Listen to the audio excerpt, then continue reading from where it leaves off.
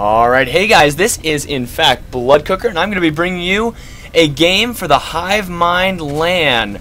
We have Jleli spawning in the bottom right hand corner as the red Zerg, and his opponent's going to be GeneralTyler spawning in the blue at the top, top left actually.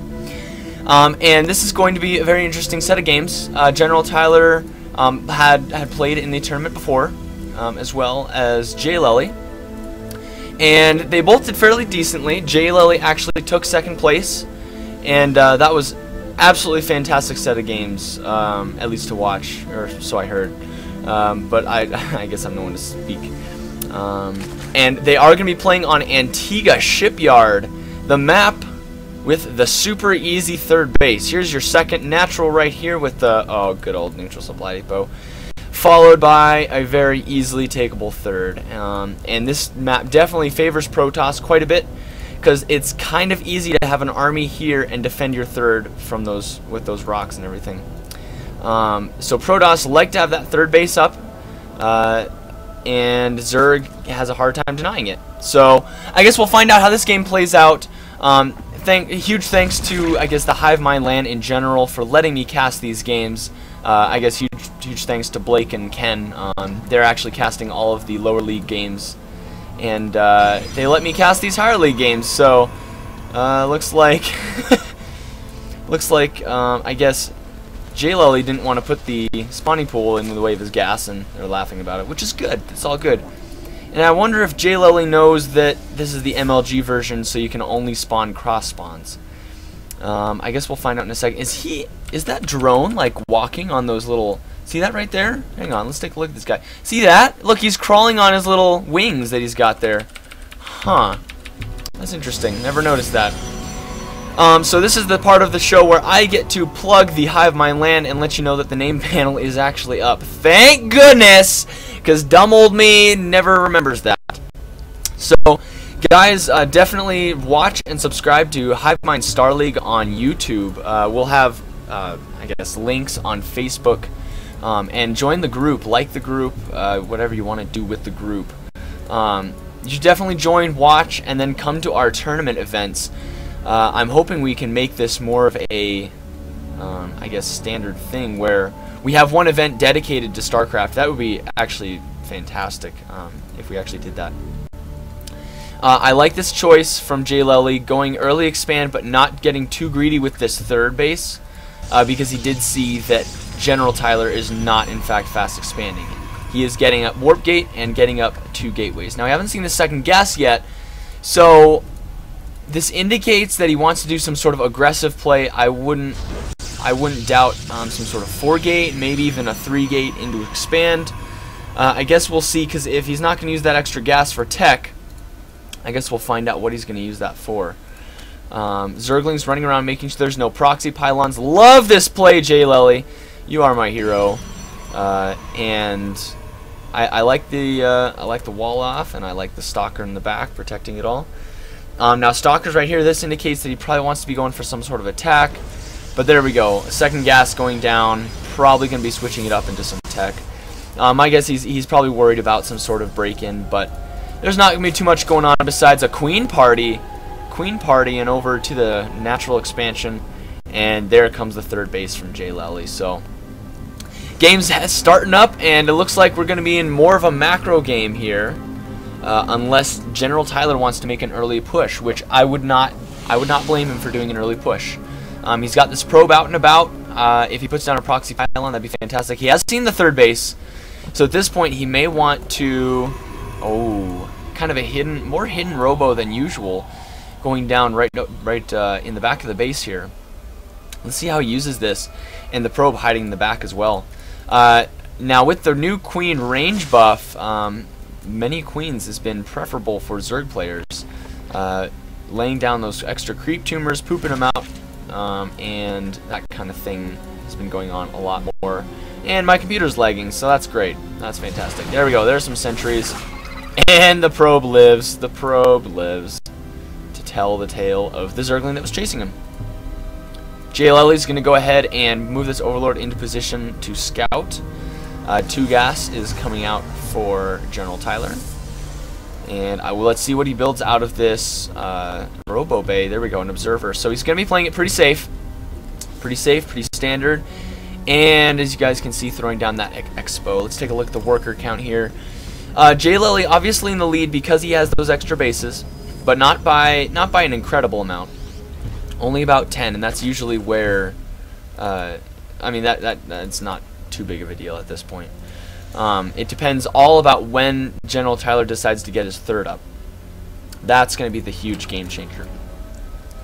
Lair Tech not even out, going to play it really safe, putting up those spine crawlers. And I do like this play, especially, has he seen the Expo is the question. No, he has not. So he is going to do what he can to defend himself against any possible 4-gate or any possible, I don't know, amount of gateways and immortals that can come out of one base. But General Tyler is just going to go ahead and expand. Throwing down that expansion, and the Observer is going to get him an eye full here. Because he has one eye. He just has one eye, that's about it. Moving the spine crawlers into a more defensible position. And a macro game, ladies and gentlemen. We have ourselves a macro game. Alright, so if Jleli wins this set of games, he's going to be fighting against, let's see, he's going to be fighting against Death Waffles. And they have a rivalry, actually, that goes on, and it's been going on for a little bit now, ever since the first, actually second, Hivemind Star League tourney has ever gone down. They've had a small feud, and I'll talk about that later, because 8 roaches are on the way. Are these defensive roaches, or are these offensive roaches? That is going to be the question. But anyways, Jleli, a very good player. I believe he just got promoted to Diamond, so congratulations, Jleli, for getting that Diamond promotion. You definitely deserve it. And I guess we'll find out who wins this set of games here. Again, moving the spine crawlers into a more forward position to help defend this third base up here.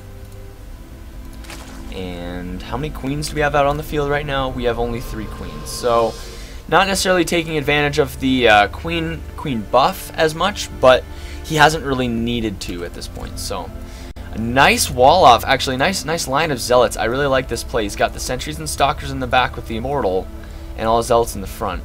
And I believe they're even on hold position here, which is really cool. That's a fancy play there, General Tyler. I approve. Alright, so getting all these roaches out. Let's take a look at the resources.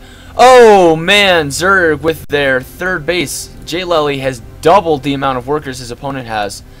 General Tyler, oh, and now he's getting up to the critical number. You're looking at about 75 or 80 is what you want to be at. And we have a huge supply differential right now. All that's going to be seen from this third base right here. And the lack of aggression from General Tyler.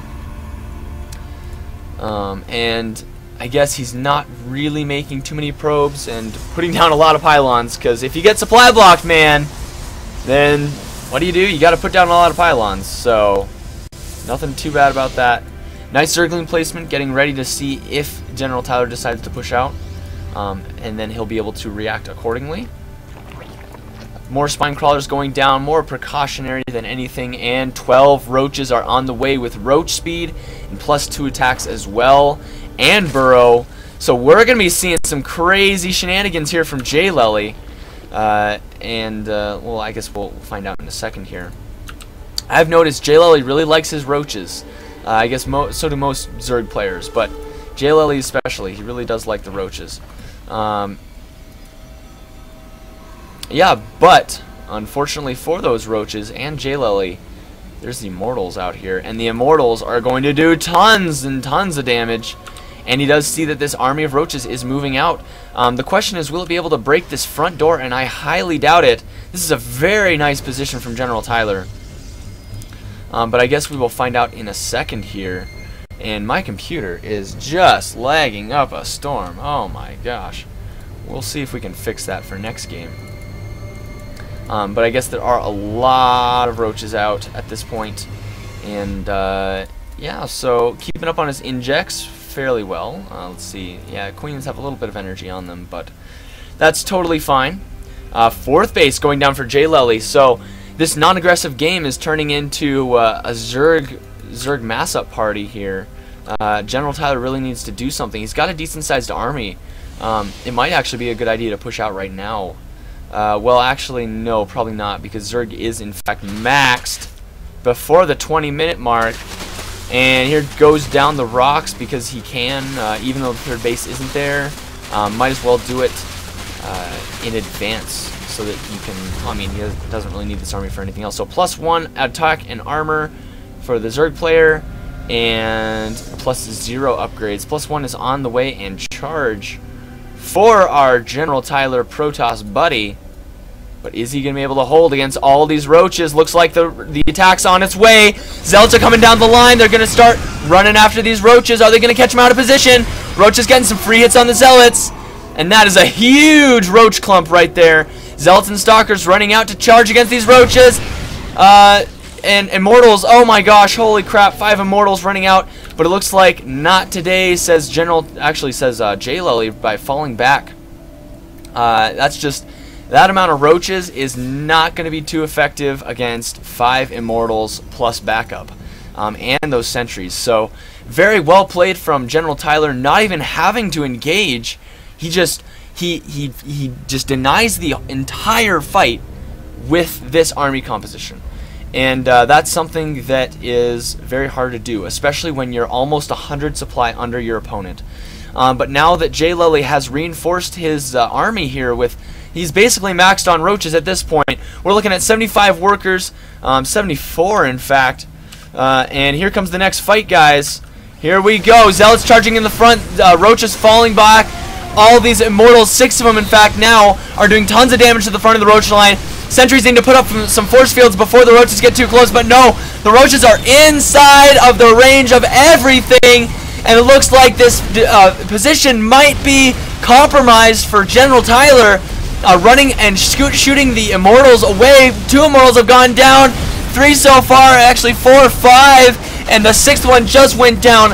And the roaches are now free to go inside of GeneralTyler's base. Some Stalkers morphing in, even an Immortal there. But that's not going to make too much of a difference against all these roaches that are even 2-2 upgraded. And GG, says GeneralTyler, and he leaves the game. Alright guys, fantastic game. Please support us by liking or subscribing to whatever Star League, Hivemind Star League. There we go. Game 2!